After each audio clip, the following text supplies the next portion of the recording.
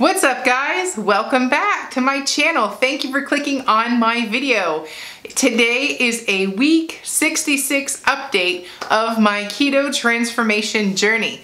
You're watching Keto Rewind and I'm Jess.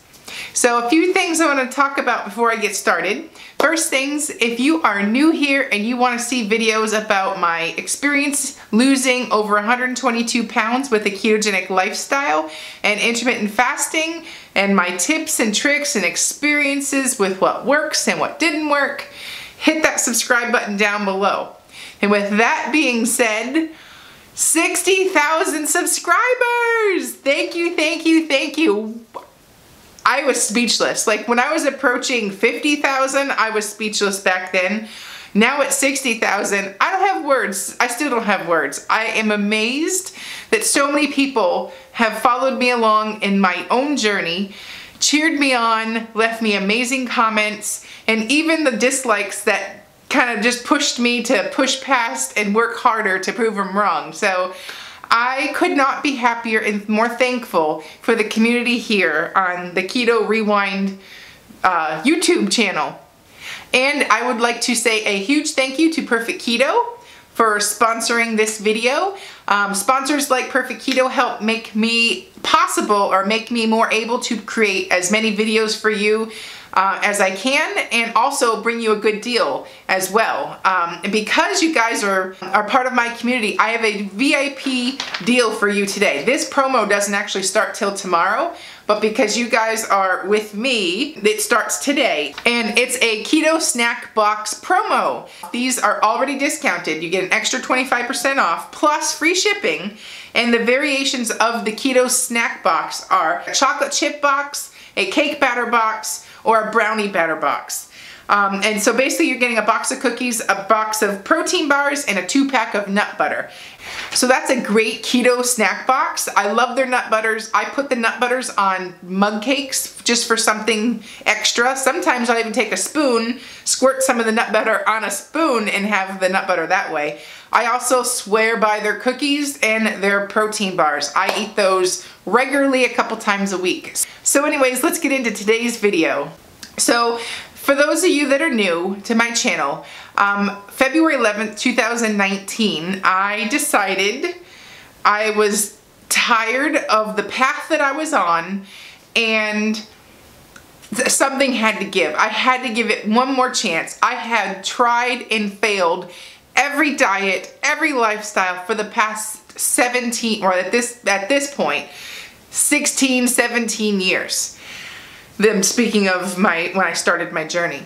And I just wanted to put the message out there that even though you might fail, you have to just get back up again and try again. Because if I didn't get back up again, I wouldn't be standing before you today, 122 pounds smaller, because I gave it one last shot. I gave it one more go, and I didn't accept failure as an option. So that brings so much joy and so much change to my life. From obviously my health has improved amazing transformation in my own health. My attitude, my lust for life, my will to live, my determination to feel good.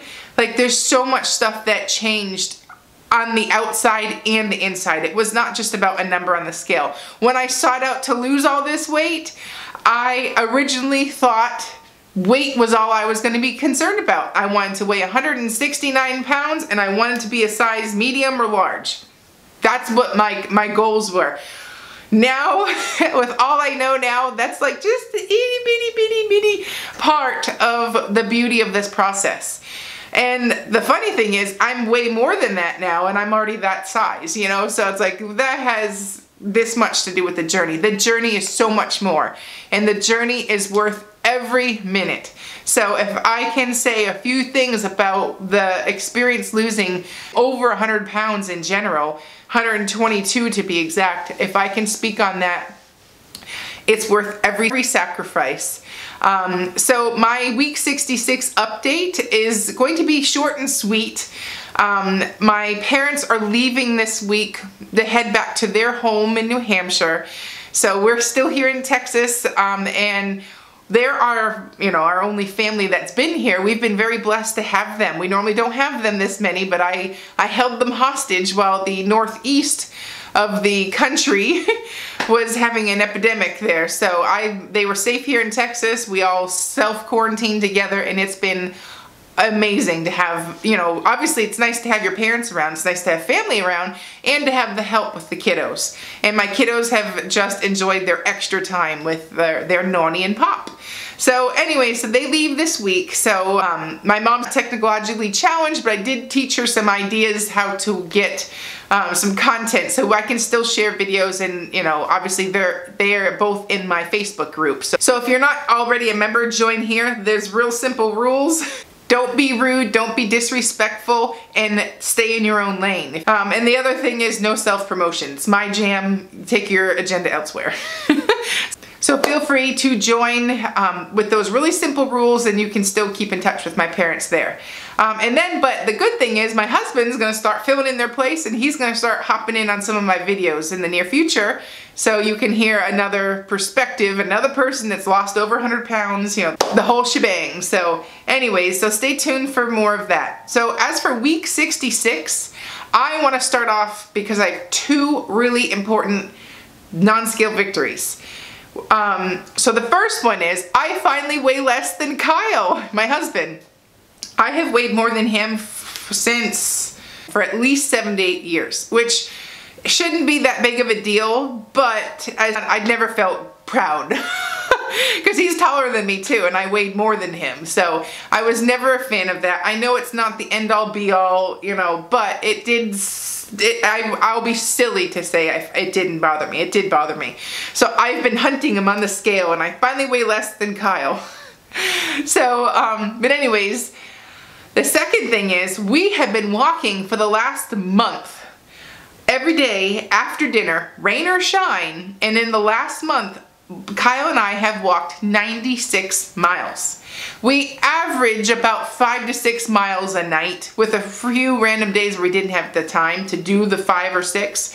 And that has been something that I like to go for walks before, but I really need that right now. With the current situation of the world, with gyms being closed, at least here, it's been quite hard to get a workout in, and I'm not inspired to do home workouts. I try to do them, but I'm not inspired. So I've been walking a lot, and my husband and I, we spend like an hour, hour and a half, depending how far we go, and we talk and we just disconnect, and it's been awesome. So for just mental clarity, the walking has been amazing. And then also, I've never walked 96 miles in a month before. Never. So, but in the past week, we started increasing how much we were walking because we liked it so much. So in the past week alone, of that 96 miles, 29 of them were from the past 7 days. So, yeah, we walk every day, rain or shine, and it's awesome. So it's been such a good way to de-stress. The only sad part is when my parents leave this week, we no longer have babysitters, so we have to now go back to walking individually. So I will keep my walking up. I'm just gonna have to go because he's working from home, so obviously he can watch the kids while I go get a quick hour workout, walk, stroll, and vice versa. So we were fortunate to have somebody to watch our kids while we could get some me time in. So, but that doesn't give us an excuse to just stop walking. We just need to prioritize what's important, and that means putting our health still first and finding a way to still get that in. So as for the weight loss, gain, whatever this week, I have struggled this week, and it's not with the intermittent fasting or the alternate day fasting. I struggle with some concepts. Am I eating enough? Am I eating too little?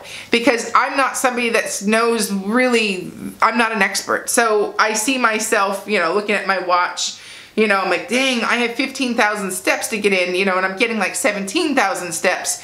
And like, I don't know what to eat because I'm doing the alternate day fasting. I'm walking every day. I'm walking on a fasted workout.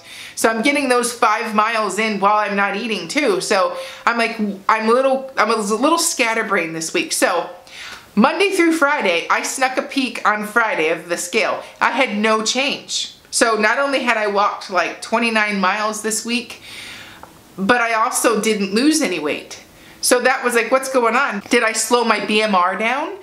Am I not eating enough? Did somehow on my eat days I ate too much? So this week, I think the only way I can responsibly answer that question is to track my macros all week. And that should show up on the scale. If I am still not losing, but I'm sure my macros are right, that means I probably slowed I'm doing too much activity and my body is in a more of a starvation mode than a fat burning mode. So my goal is to, at the end of the week, if I've tracked my calories, I've hit the macros where I'm supposed to be at. If I'm not down, it's because I'm eating too little. So I will be bumping up the calories. So, and then if I get to the end of the week and I have not lost, then I'm eating too much. So because everybody's BMR is different, everybody's just different. So the only way to truly answer that question is I've got to track my macros all week. And I feel like I've had so much freedom because I haven't been tracking my macros in the past month. Because I've been doing the alternate day fasting. When you don't eat 3 of the days of the week, 3 to 4 days of the week, you should be in a deficit, a calorie deficit, right? Or caloric deficit. So it's like, I don't know. So the only way to truly answer the question is to track. So that's my goal this week. I didn't lose anything this week. So then with that being said, that was Friday. Saturday and Sunday, I had a date night with Kyle. We haven't had a date night in forever. Texas is opening back up. We've been open for like 2 weeks. Certain things, social distancing, all the new guidelines and all that. So we did a date night at a restaurant that has a patio. So I had a burger and I had a salad and just ate keto. So, and then yesterday we went out again. And the only difference is I had a burger again, but I had French fries this time. So, and then we went out for ice cream. So, what that did to the scale, I don't know, but it could also explain the no loss this week, but I was already at a no loss as of Friday before any of the date night and eating out 2 days in a row happened. So, but I'm still Monday morning, still not down, still the same, even eating out and having French fries. So, it's like, I don't even know what to think. So, and I wish I had somebody I could ask, because like I research and research and research I just research all the time, all this stuff to try and get answers to strategies, and I don't have anybody to look up to that's morbidly obese, that's lost weight this way, and it's, so I'm figuring it out. I have lots of great ideas for this channel when I hit my goal weight, when I can stop focusing so much on me and start giving back and helping my community for free by giving legit meal plans, shopping lists, recipes, everything more detailed. But I can't give any of that advice until I know it for sure myself. So plus that makes my content more valuable to you when I get to my goal weight, and I've tried and failed all these ways, and I can give you the straightforward answer. So that's coming up, and I'm excited that I can give back to this community for free just for watching my videos. So let me work out all those kinks, and I promise to you, I'm dedicating the rest of the next chapter of my life to helping each and one of you achieve the success that I've had. And a lot of people ask, what's my goal weight? My goal weight as of a DEXA scan, I'm 5'8". My DEXA scan, which measures a 3D composition of your body, of your lean muscle mass, your bones, and your fat. And that gave me, at my current stats, 175, which, yes, it is higher than what the BMI chart states, but the BMI chart states a one-size-fits-all approach. We're not all built the same. I have always had a higher muscle mass. I've always weighed more than somebody my exact height. I just have. But to fine-tune what your body should have, get a DEXA scan. And when I get to my goal weight, I'm going to redo another DEXA scan and share those results and show you whether I need to do, maybe I lost muscle during this quarantine. I'm not going to the gym every day, so I could have lost muscle mass, which would change the goal weight, or if I've maintained and just lost fat, and I'm good to go. So stay tuned for those updates. I am 12 pounds away from my goal weight because I'm currently 187, or I'm still 187. But I will say, visually speaking, I look smaller. When I look in the mirror, when I look this way in the mirror, and I look and I see myself, I can see collarbones, I can see defined shoulders, I can see cheekbones, jaw lines, abs.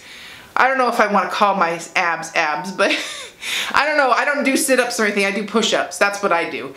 I don't know what's going on in my stomach, but I have definition, or it looks trim. Maybe that's the best word. I do push-ups and planks. That's how I've got my stomach to look like this. And prior to that, I did lots of bench pressing and stuff at the gym. So, but I see my legs, I just see visually in the mirror me getting smaller, even though I didn't lose any weight this week.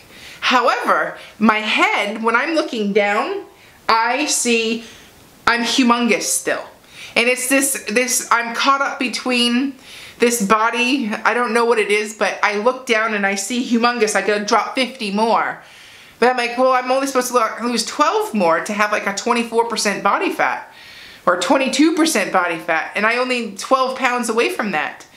So I look down and I'm like, I'm all confused. So my head is not caught up with what's really going on. I know everybody comments and they say I look fabulous, I look great. In a picture, yeah, I agree, I look great.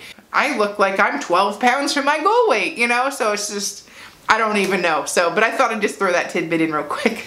Not that anybody would find that interesting, but maybe if you feel that way, or you have that like mismatch in between your eyes and your head, comment below. But I am struggling with that right now for some reason. So, but at the end of the day, I still feel fabulous. I feel wonderful, and I know I'm gonna get to my goal. So I hope you enjoyed this video. It was kind of weird, I know, but thank you if you've made it this far. I appreciate your support. I'm so fortunate to have so many people cheering me on. And I also want to say, everybody that comments how much they've lost, how much they have been, how long they've been doing it, their own tips and tricks. I appreciate each and every one of those comments. I do read them, and I am so proud of you. And to be honest, I'm rooting for you as much as you're rooting for me. So let's finish this together. So anyways, I hope you enjoyed this video, and I'll see you at the next one. I'm Jess. You're watching Keto Rewind. Bye-bye.